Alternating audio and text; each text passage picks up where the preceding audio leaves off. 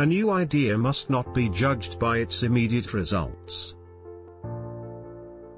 Be alone, that is the secret of invention. Be alone, that is when ideas are born.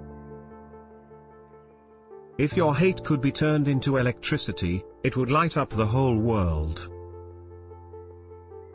One has to be sane to think clearly, but one can think deeply and be quite insane. The present is theirs, the future, for which I really worked, is mine. All that was great in the past was ridiculed, condemned, combated, suppressed, only to emerge all the more powerfully, all the more triumphantly from the struggle. Even matter called inorganic, believed to be dead, responds to irritants and gives unmistakable evidence of a living principle within. Everything that exists, organic or inorganic, animated or inert, is susceptible to stimulus from the outside. Genius is its own passport, and has always been ready to change habitats until the natural one is found. I am credited with being one of the hardest workers, and perhaps I am, if thought is the equivalent of labor, for I have devoted to it almost all of my waking hours. I am unwilling to accord to some small-minded and jealous individuals the satisfaction of having thwarted my efforts. These men are to me nothing more than microbes of a nasty disease. I counted the steps in my walks and calculated the cubical contents of soup plates, coffee cups and pieces of food, otherwise my meal was unenjoyable. I do not think you can name many great inventions that have been made by married men. I don't care that they stole my idea. I care that they don't have any of their own. If you only knew the magnificence of the 3, 6 and 9, then you would have a key to the universe. If you want to find the secrets of the universe, think in terms of energy, frequency and vibration. Invention is the most important product of man's creative brain. The ultimate purpose is the complete mastery of mind over the material world, the harnessing of human nature to human needs.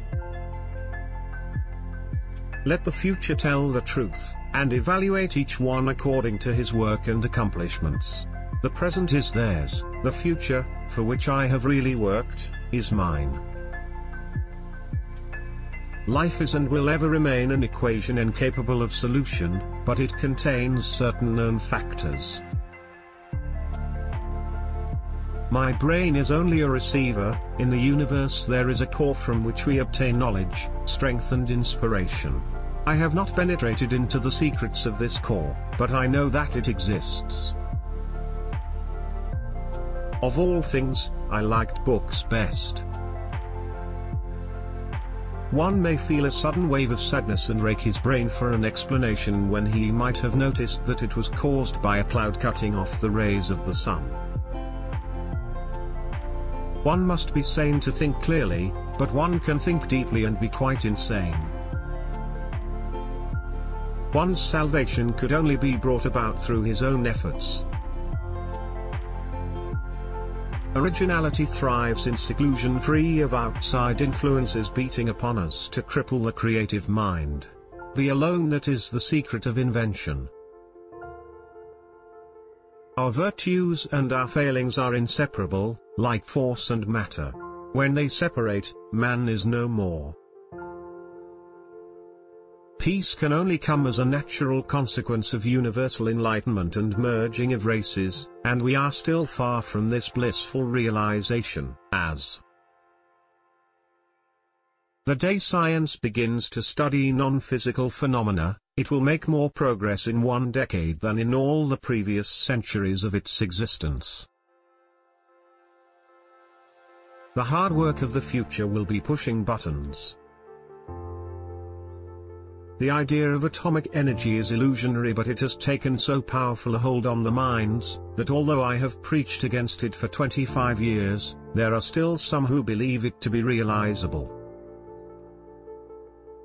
The individual is ephemeral, races and nations come and pass away, but man remains.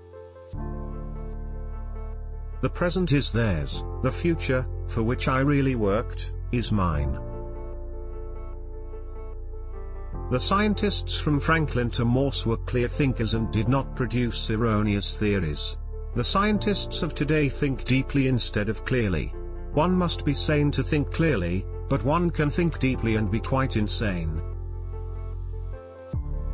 The scientists of today think deeply instead of clearly. One must be sane to think clearly, but one can think deeply and be quite insane. To know each other we must reach beyond the sphere of our sense perceptions. Today's scientists have substituted mathematics for experiments, and they wander off through equation after equation, and eventually build a structure which has no relation to reality. We are all one. Only egos, beliefs, and fears separate us. We crave for new sensations but soon become indifferent to them. The wonders of yesterday are today common occurrences. What one man calls God, another calls the laws of physics. When natural inclination develops into a passionate desire, one advances towards his goal in 7-league boots. All peoples everywhere should have free energy sources. Electric power is everywhere present in unlimited quantities and can drive the world's machinery without the need for coal, oil or gas. All that was great in the past was ridiculed, condemned, combated, suppressed, only to emerge all the more powerfully, all the more triumphantly from the struggle. Antisocial behavior is a trait of intelligence in a world full of conformists. Archimedes was my ideal. I admired the works of artists, but to my mind, they were only shadows and semblances. The inventor, I thought, gives to the world creations which are palpable, which live and work. As I review the events of my past life, I realize how subtle are the influences that shape our destinies. Nikola Tesla.